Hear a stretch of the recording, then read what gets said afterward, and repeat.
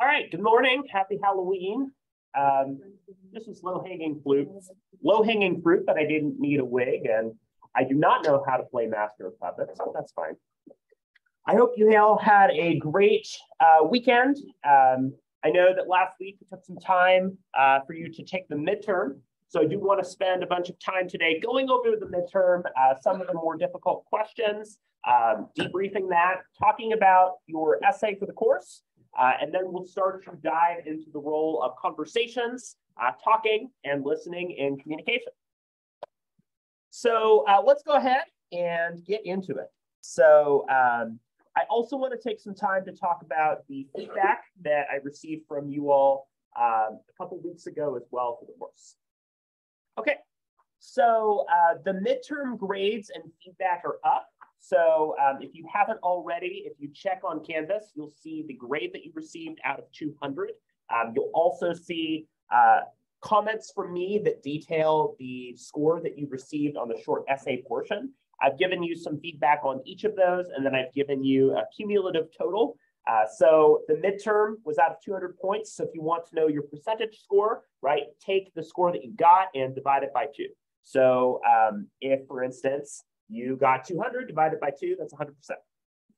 All right, so half of those, right, so 100 points were from the multiple choice and 100 points were from the short essay.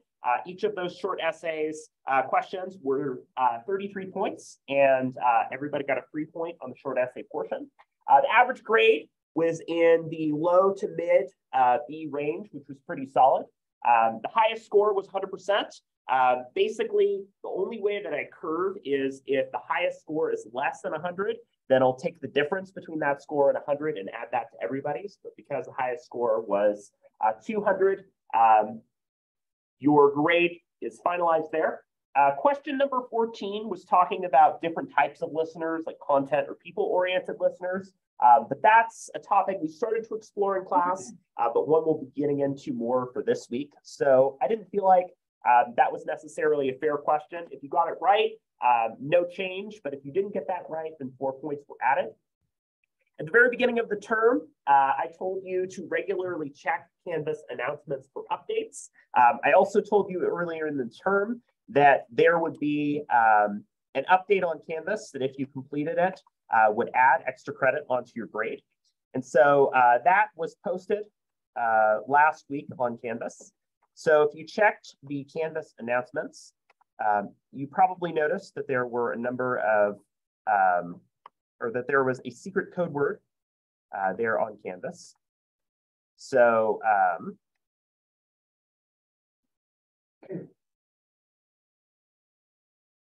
this one here, right? So I mentioned that if you entered that extra credit and sent it to me through an email, that I would add extra credit. So those of you who sent me last week an email that said pickles got 4 points of extra credit. Thank you for listening. And again, a reminder to continue to regularly check those updates on Canvas and your email if you're not able to catch that update last week. All right. So let's talk a little bit about the midterm. I'm going to do a bit of a breakdown of some of the more difficult questions. But if you'd like to chat with me outside of class, either through email or for an office hour appointment about the score that you received, please let me know. If you did not get the score that you wanted on the exam, there is an extra credit opportunity that'll add 20 points or 2% onto your grade at the end of the term. More on that to come as we continue to move along. Also, there are assignments like the final exam, the essay, and your attendance and Canvas prompts that'll be coming up as well. So temperament is the best answer to this first question because personality, right, is a combination of nature and nurture, but it involves things that culturally we've developed as people over time. A genetic or biological predisposition would be temperament. So temperament would be the best answer to this question. I'm not going to go through every question, but if there's a question you'd like me to discuss further or you'd like me to talk about a bit after class, please let me know. Communication dispositions is the best answer here because It's how we choose to engage or not in communication. So one of the spectrums there was approach versus avoidance.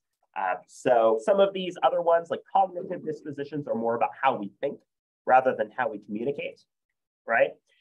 Regulating is how we manage our interactions with other people. So Dave tapping his watch to indicate that we're out of time would not be complimenting, because there's nothing here about his verbal communication. He's not saying we're running out of time. It's not accenting or repeating a verbal message because it's not being given, right? It's regulating the communication encounter by trying to end the conversation. Muted group theory says the dominant groups shape perception of reality, right? In particular, muted group theory states that dominant groups have control of language, for instance, the use of racist or sexist language that defines and constrains individuals. Noise is what gets in the way or distorts the message, right? So it is hurting our ability to transmit a message. So if you're thinking to yourself, I'm hungry, your stomach is rumbling, wow, you're trying to talk to Jenna, that would be noise that's impacting or distorting the conversation. Feedback is your verbal or nonverbal response, right? So nodding your head while responding to somebody. Enforcing, it's not one of the 6 functions. We talked a little bit about the abstraction ladder, right? So the ladder of abstraction is something very general to something very specific. So thing to computer mouse is a variation in abstraction in how we communicate.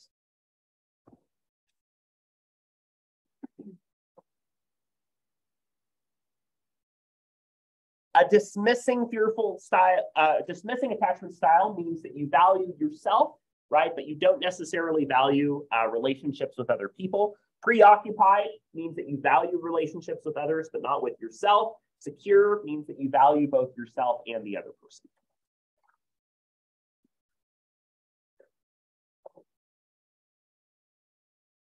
Face work is the way that we manage our public persona, right? Ethnocentrism is a belief your own culture is better, whereas attribution error is when you are attributing somebody's personality to their mood. A Zoom meeting with a close friend is interpersonal, right? Because it's meaningful exchange between 2 people. A text sent to a group of 5 people is not interpersonal communication, because interpersonal communication would be between 2 people. This would qualify under group communication. So think back to the pyramid. Group communication would be a larger set of people, such as 5 people. Interpersonal communication is primarily between 2. Norms are not hard-coded rules. They are unwritten, right? We don't do that here. Rules would be hard-coded. So for instance, a constitution would be hard-coded rules.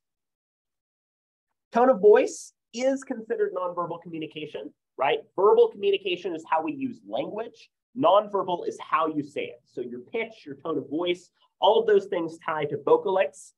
So that would be the best answer here. So I want to talk a little bit about the essay portion and some of the things that I think went well and some common notes that I saw here. This question here about ethnocentrism, right? I was looking for a clear definition of ethnocentrism, the belief that somebody's own culture is better than that of other cultures. So defining that in your answer was really important. The 4 factors of collective self-esteem, right? So those would be things such as membership, esteem, or importance to identity. We broke down those 4. It's how you value yourself in relation to being a member of the group. A lot of good responses were ones that talked about membership esteem and how much you value the group itself.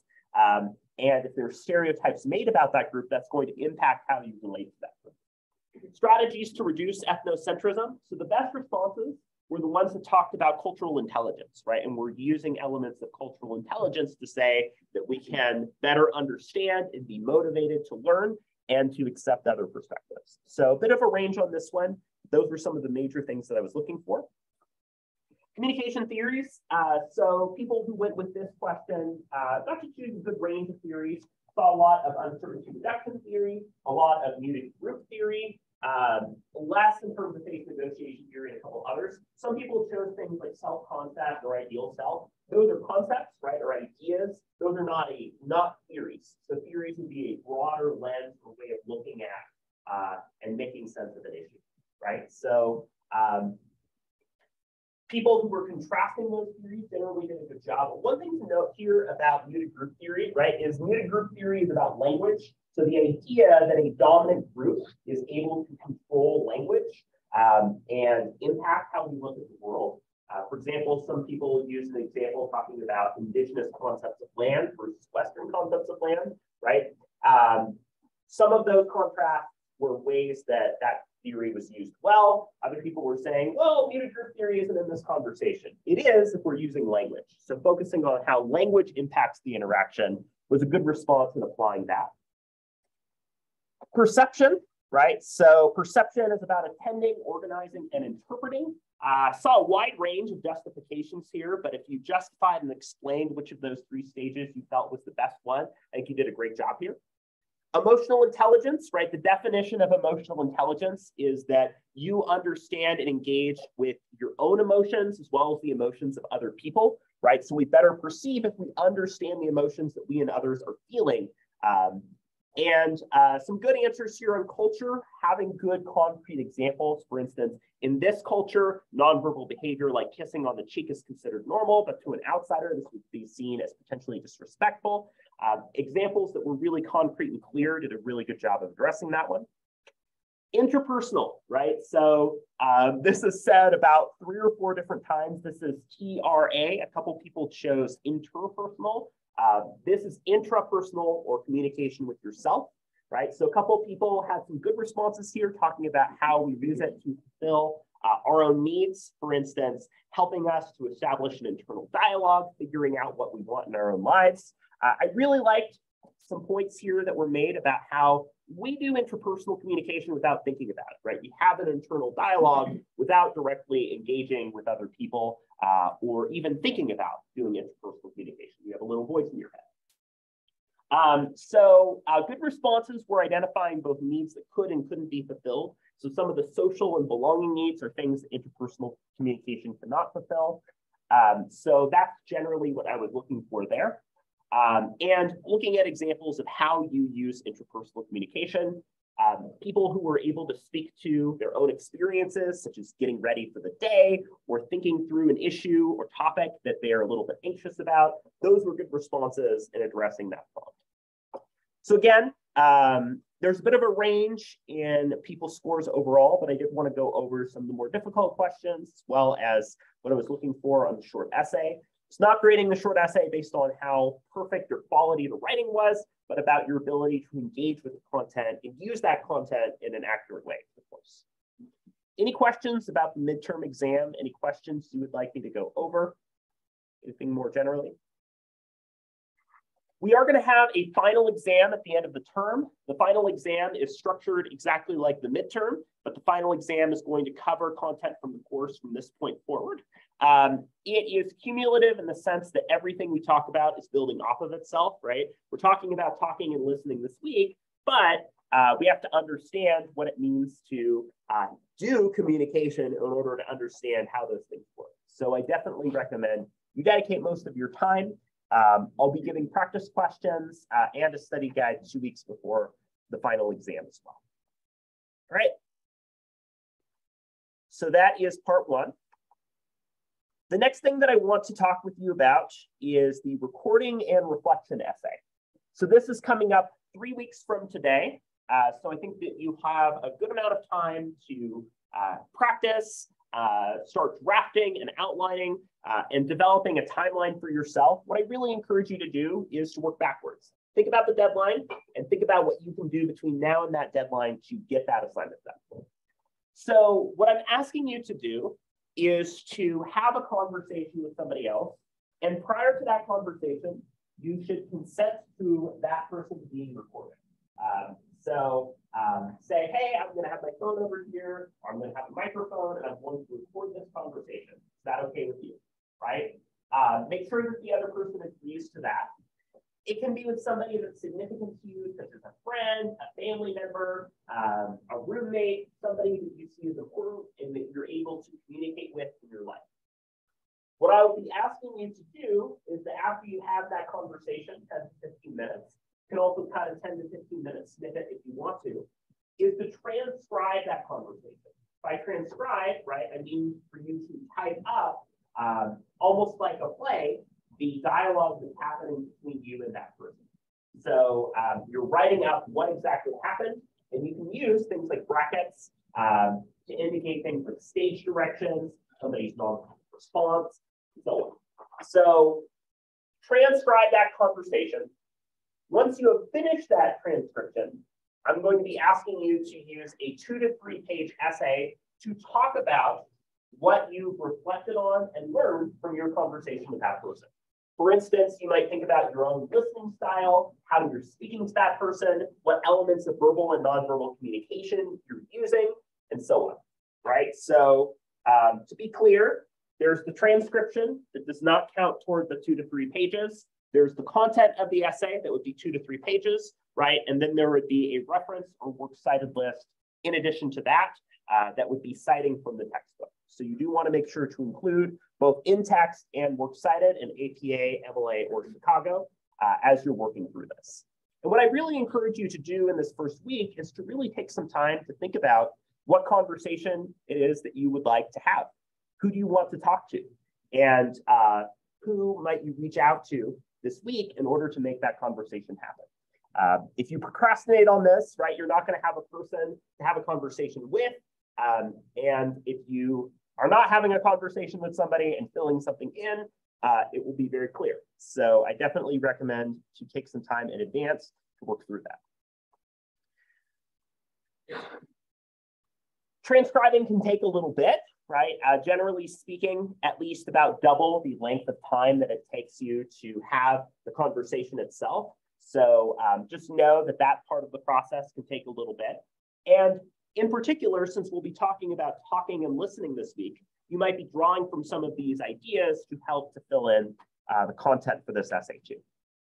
So on Canvas, I've included a rubric for this assignment, and I've also included an example outline that I'll be sharing here in just a second.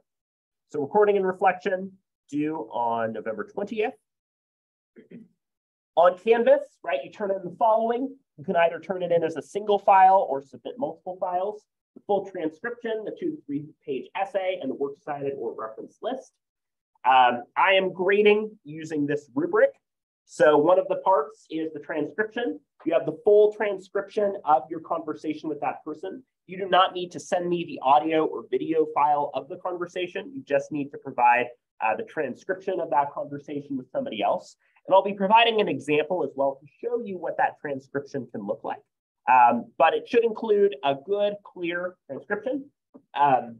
Work on those clean conventions, right? Break up larger sentences, use clauses to separate parts of sentences, work on proper capitalization, proper nouns, and avoid some of those grammatical errors. You do need to include in-text citations and a reference list, right? Not including those when citing from the book for this assignment would be plagiarism, which would be a 0 on the assignment or 0 in the course. So please do not plagiarize and make sure to draw from the cited material.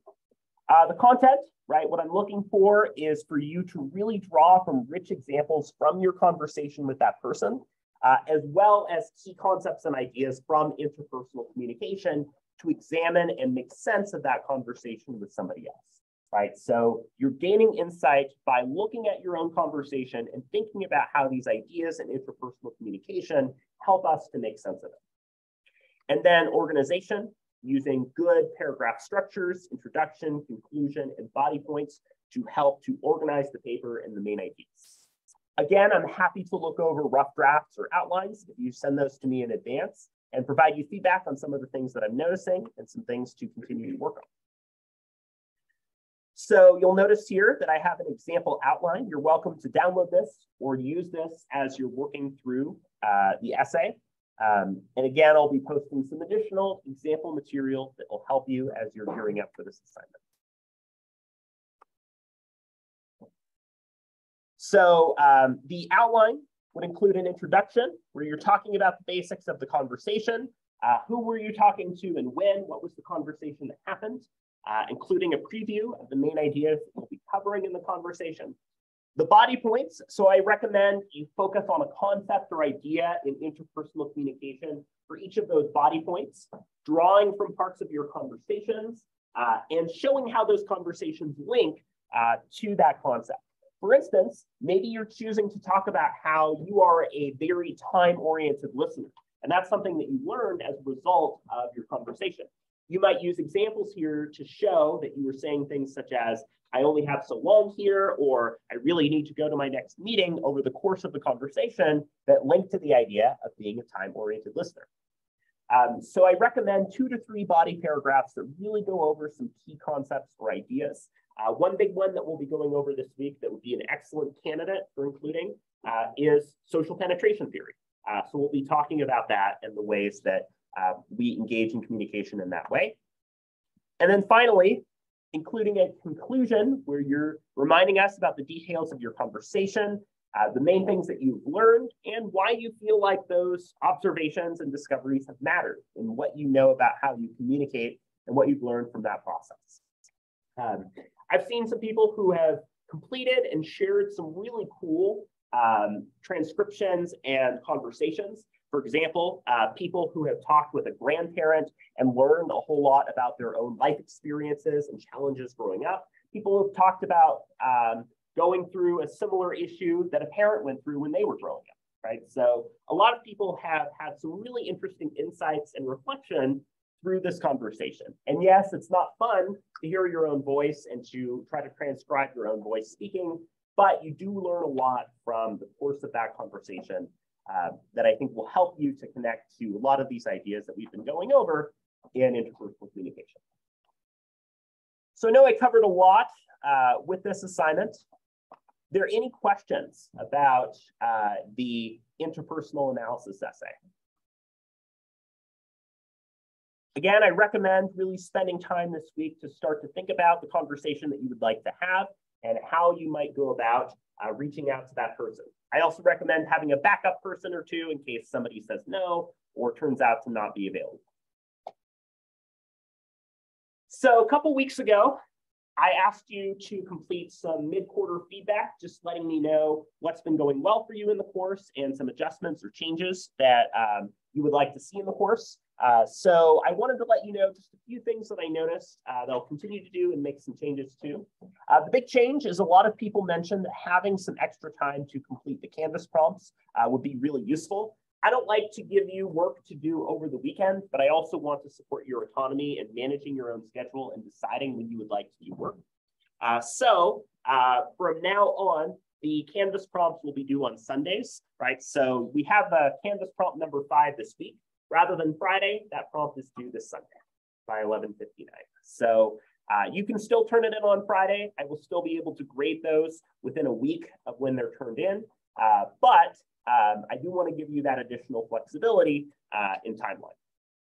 Folks also mentioned kind of breaking up so that it's not kind of like a 45 minutes or longer period of more lecture-oriented content.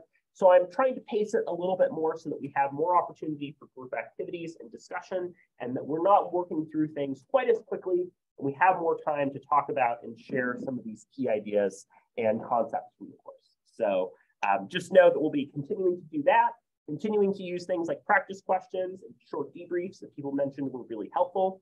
Do let me know if there's anything else that I can do to specifically help you as we're continuing to go on through the course.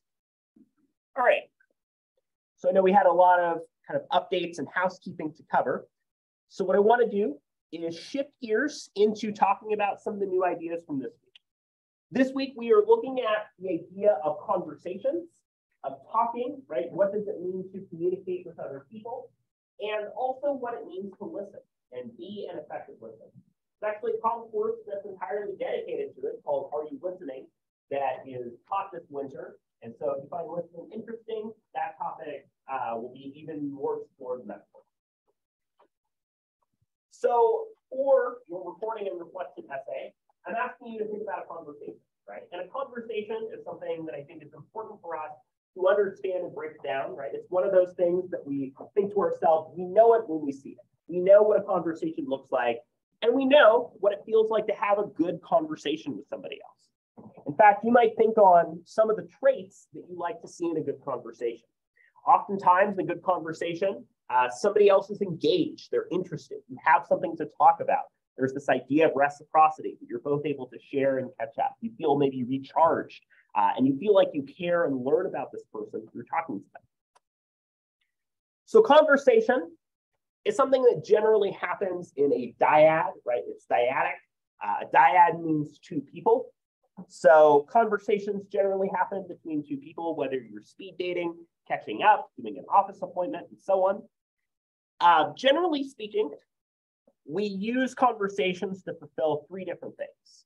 We use them to build relationships. So say you are getting to know a roommate and you're trying to learn a little bit about your roommate, where they're from, what they like to do in their free time, what some of their interests are, right? That's a way of building up that relationship. They can also be used to maintain. How many of you have regular phone calls with friends or family members? Yeah, so a number of you. We use things like phone calls, updates, sometimes just texts in order to catch up with people. But we also use conversations, ideally, to terminate relationships, although your mileage may vary on that, right?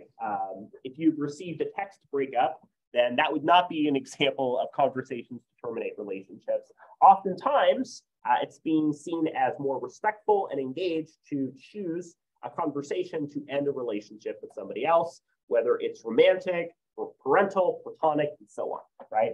Ghosting is very common because we find ourselves unable to deal with the discomfort that comes in terminating relationships verbally. So conversations are used for social interaction. Pretty straightforward. We engage in conversations to understand and fulfill some of those social needs that we can't meet through interpersonal communication. There's a really cool case that's talked about in the reading for this week about how prisoners were given less opportunity to talk to each other face to face, right? And the idea was that maybe some crimes, laundering, and so on that were associated with conversation would be removed. But what happened when there was less communication between inmates was that they found other ways to communicate. In particular, they would tap pipes and use Morse code in order to send messages across different cells. So conversation is something that's inevitable. We find ways to communicate with other people, even when restrictions exist, right? We had a lot of switches over to Zoom and digital platforms. It wasn't perfect, right? But it was a way to continue fulfilling a lot of those communication needs that we found ourselves unable to fulfill. So conversations fit into a 2x2. So we have conversations that can be categorized based on a dialogue, a debate, discourse, or a diatribe. So a good way to measure and think about conversation is to think about, first of all, is the conversation two-way or one-way? In a two-way conversation, that generally means that you and that other person have good reciprocity. You're exchanging information with that person in a way that feels meaningful or significant. So having a conversation where both of you talk about your days, talk about what's been going on over the week, and you feel a good sense of balance, that would be two-way conversation. Whereas one-way would just be somebody talking at you, for example, venting about a really challenging chemistry exam. There's also a question of whether our communication is considered to be cooperative or competitive. In cooperative communication, it's about meeting the needs of both people, right? So you're helping that other person to get their social needs met, to feel connected, to feel seen, to feel heard. In the idea of a competitive conversation, there's this idea that you and that other person have scarcity in the resources or things that you want out of that conversation. For example, the favor or support of somebody else. So this means that we have these 4 different types of communication conversations that occur. One of them being a dialogue, right? So how many of you have ever read any of Plato's 5 dialogues? Perhaps for another course, right? So a lot of Greek philosophers like Plato and Socrates are very well known for readings in which they have this very long conversation. If you're familiar with the Socratic method, it's the idea that we continually ask questions, right? Socrates was seen as a very annoying person because he would constantly ask questions. But the idea here that the Greeks had was that through dialogue, through dialectic, through conversation with other people, we become closer to understanding and reaching the truth, right? We are able to explore and go in depth about a topic that was important or significant to us through cooperative two-way communication, through dialogue. Competitive two-way competition, though, is a debate. So we have a number of debates that have been happening this year. For instance, the Oregon governorship, House and Senate races in the United States. There have been a numerous amount of debates, including ones that have happened just this past week, right? And in a debate, people do have, generally speaking, pretty even time. However, the goal is not necessarily to listen to each other, but to compete for people that they're trying to persuade or shore up. For example, swing voters, right? So competitive two-way is a debate. If you were ever involved in debate, like in high school, competitive debate means that you and that other person are engaging with the topic, but at the end of the day, there's a winner, there's a loser, and that matters for the goals that you and that other person have.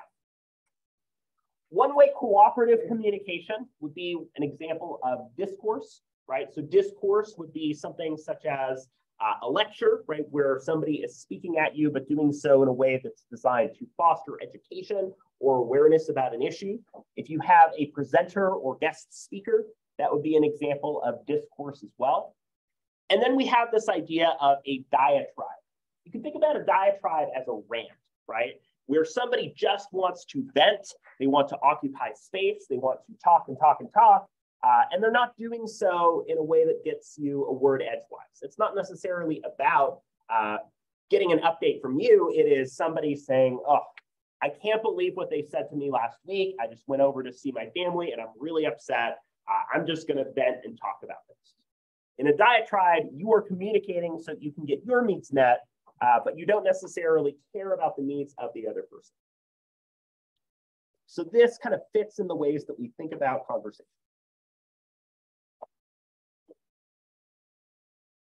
So we use conversation to fulfill a variety of different communication needs. You can think back to Maslow's hierarchy, right? And this idea that some of the communication needs that we have are physical. So they're very much about getting access to things like food and water, having a conversation with somebody and saying, hey, I can't sleep when you're throwing parties in my dorm all the time.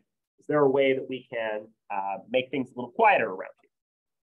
We also have identity-based needs that we're fulfilling through conversation, right? So a lot of members of the LGBTQ community use conversation as a way of coming out or of sharing their experiences with other people. And we use conversation to fulfill social needs. Maybe we're feeling really withdrawn and isolated. We haven't really talked to people.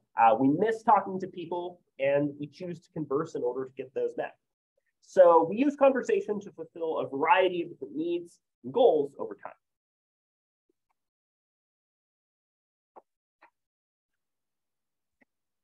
In addition to that, it's a good idea to know the motives, right? Why do we choose to have dialogue with other people? Well, we do so in order to fulfill certain things that we see as important. So one way that we choose to use conversation is to gain control. So for example, maybe you are trying to get better control over policies and rules in your dorm. You've got roommates who are really loud, who are playing music all the time, and you would like them to be quieter, right? So you use conversation to fulfill that need for control. Sometimes we use communication to relax, right? We're interested in just kicking back and having fun, maybe having a really relaxed conversation with somebody else. Sometimes we use communication for divergence or avoidance.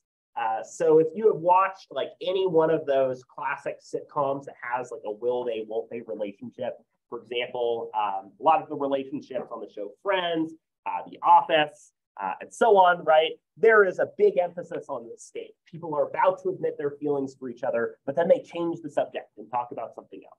So oftentimes we'll use communication to change the subject, to divert from a topic. Somebody asks, hey, how are classes going? And then you say, oh, that's a really nice new jacket you have there, right? That would be an example of escape through conversation. We use conversation for inclusion, So maybe you are a new member of a club or activity on campus, and maybe after you went to their meeting, there's somebody from that club who talks to you and tries to get you to hear a little bit about yourself to welcome you into that club or group. You can use that for inclusion. There's also this idea of course, using communication for affection, right? Expressing that you love somebody or using another type of love language to express your feelings to somebody else, whether it's compliments or gestures, right? Sometimes the use of nonverbal communication plays a big role there. And then we also communicate for pleasure, right? For enjoyment or excitement. Maybe you have a friend who just has all these funny stories about their life. They have all sorts of really weird things that happen to them. And you just think it's fun to talk to them and hear their stories, like an uncle or aunt who just has a really interesting life. So sometimes you communicate in that way too. So motives explain our desire or drive to engage in conversation.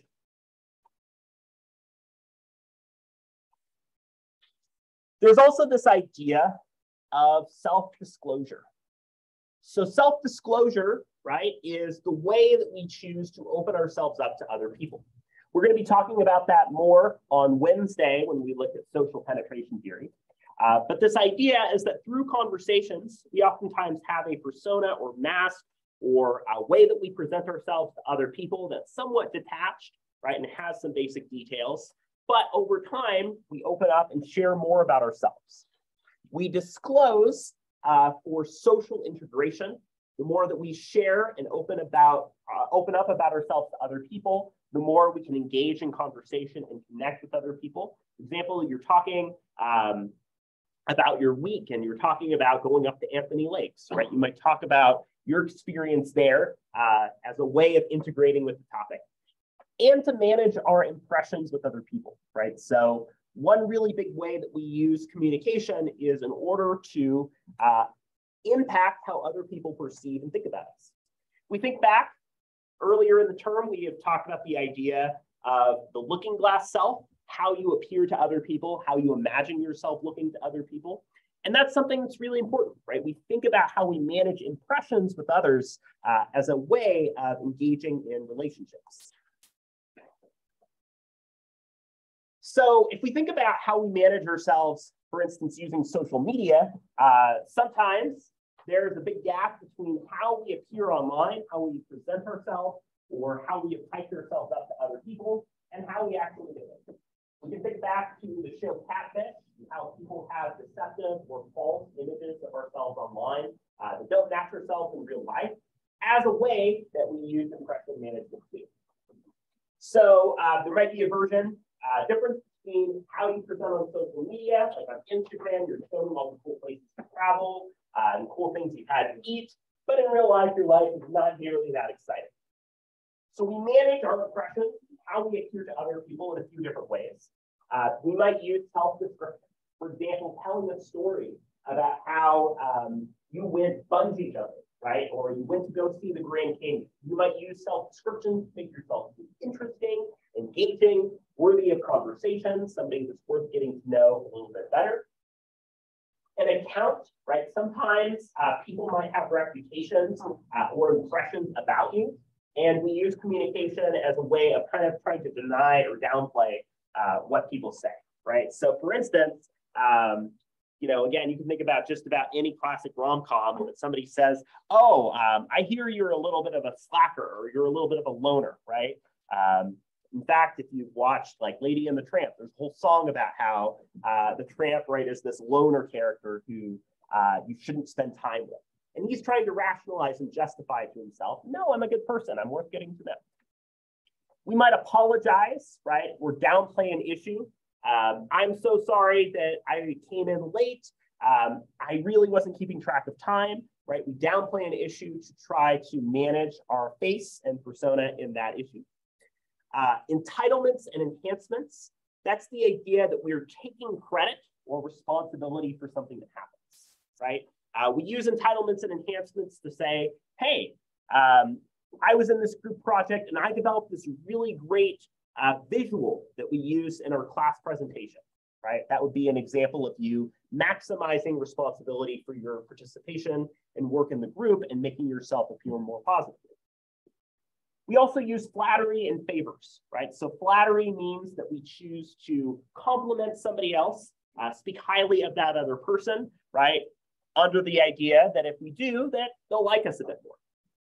And then lastly, we might take on favors. Hey, don't worry, I'll take the trash out, right? Especially if you find yourself new to a company or group or organization. Oftentimes we'll use flattery and favors to people who might have positions of authority over us because we see that as positive to developing that relationship over time. So these are all ways that we manage our impressions and how we appear to other people. So what I'd like you to do is to take some time on your own to think about 4 types of conversation that we've talked about.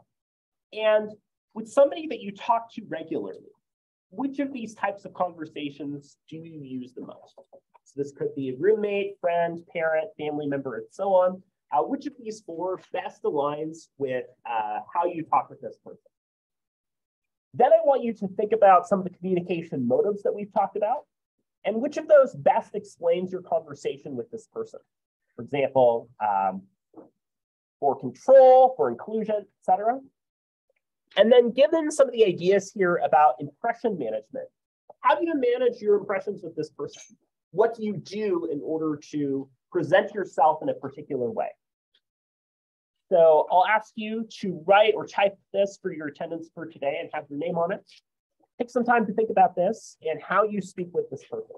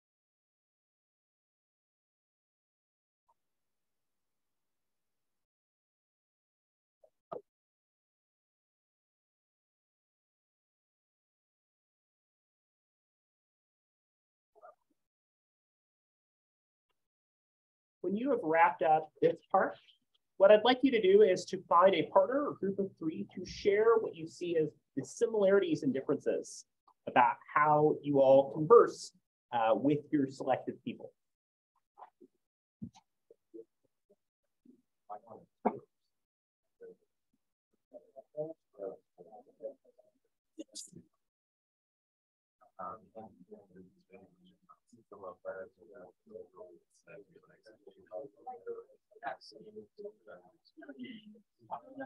Yeah.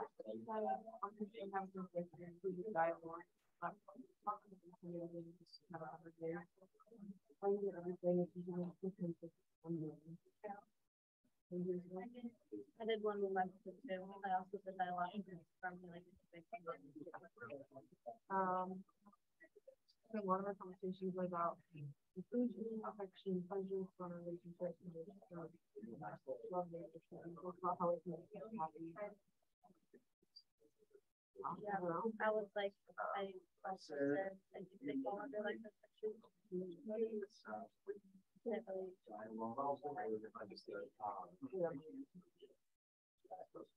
the last one, I said like at the beginning, a lot of self-description. So we like get to know each other and like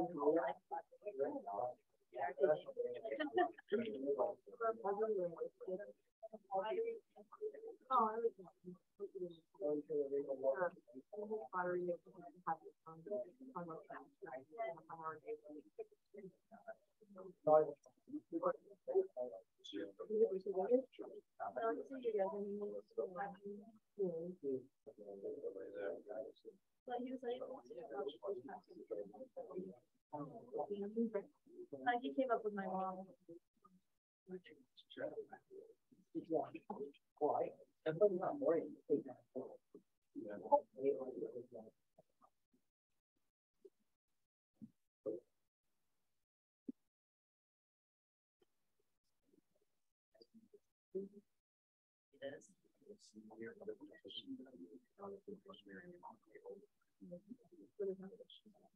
Well, you just have to throughout the week.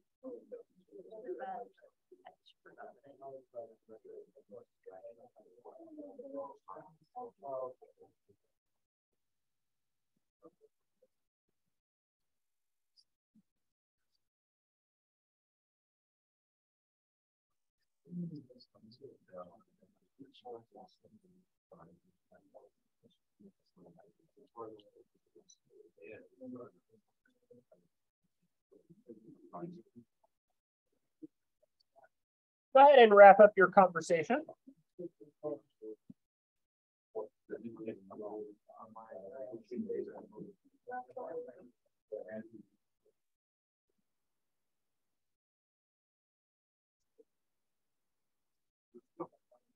All right.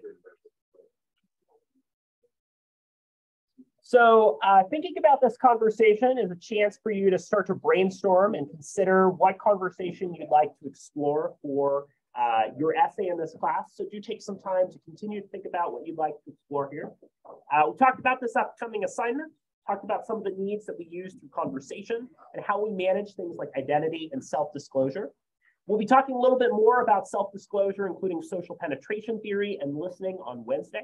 So please either email or pass forward your attendance for today. Have a great rest of your morning, and I'll see you again on Wednesday.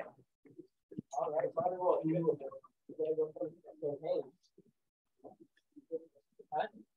oh, yeah.